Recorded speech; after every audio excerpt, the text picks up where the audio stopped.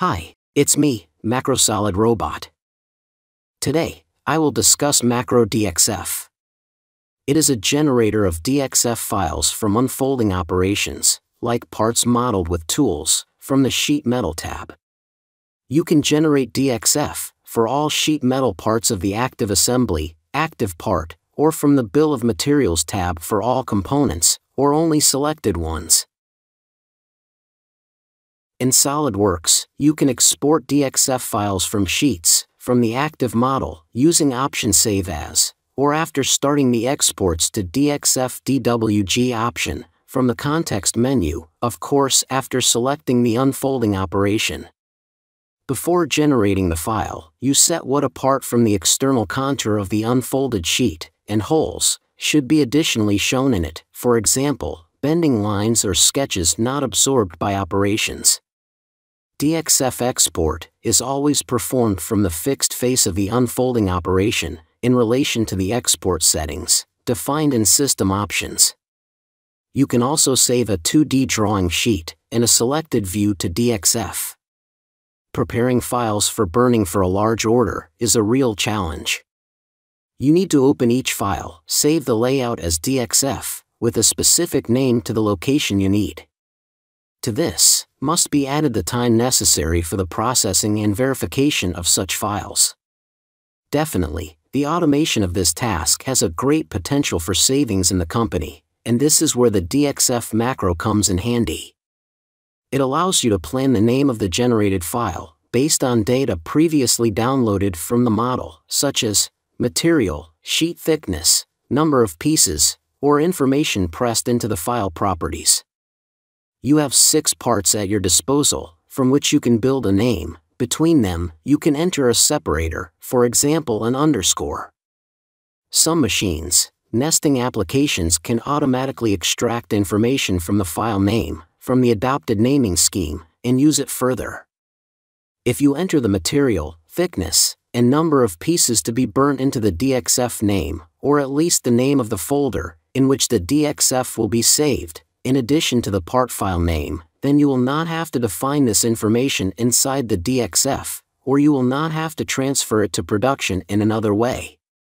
You can configure the file saving destination. You will save the DXF next to the part file, but in a separate folder, or even deeper in a subfolder. DXF can be exported in one indicated location, for example, with an active assembly from which the macro is run. The saving path can be more complicated, created on the fly, taking into account, for example, a property or an order number. Thanks to the built-in functionalities, it is possible to further organize and sort DXF files into subdirectories, according to material, sheet thickness, and information whether the sheet has bends or not. In addition to the export options provided by SolidWorks itself, the macro can suppress blind holes, replace counterbore and countersink holes with normal ones, and remove external countersinks and holes, modeled with the hole wizard, thanks to which, DXF editing of non-standard sheets in external applications is shortened to the necessary minimum. Attention! The program interferes with the operations that create the model, hence all dependent files running in the background will be automatically closed, and after exporting DXF, the part model will also be closed, without saving changes. It is therefore important to run the generator on a saved and rebuilt model. You can use the DXF and DXF date columns to show you the current status of the documentation. The DXF file can be mapped, that is, you can specify what should appear on its layers, using what line and color. Set what else should be shown apart: the contours to be burned, hidden edges, bend lines, sketches not absorbed by operations, or bounding box. If the option of mapping customization is enabled, a window will appear each time before export, in which you can define layers and appropriate mapping of elements for them. Save to a file, and pin this file in System Options and in the DXF macro. The DXF macro also has an unconventional generating mode. Macro opens the drawing template, places the layout view on the sheet, and saves the document to a DXF file according to the macro settings. If notes linked to properties are provided in the drawing template, they will be completed automatically as you drag the view onto the drawing.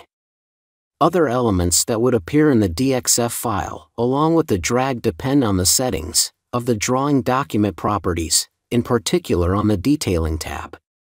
This is where you will find the special option, Insert Automatically on View Creation. If you do not attach your template, ours will be used. Thanks for watching. Please check the next video and see you soon.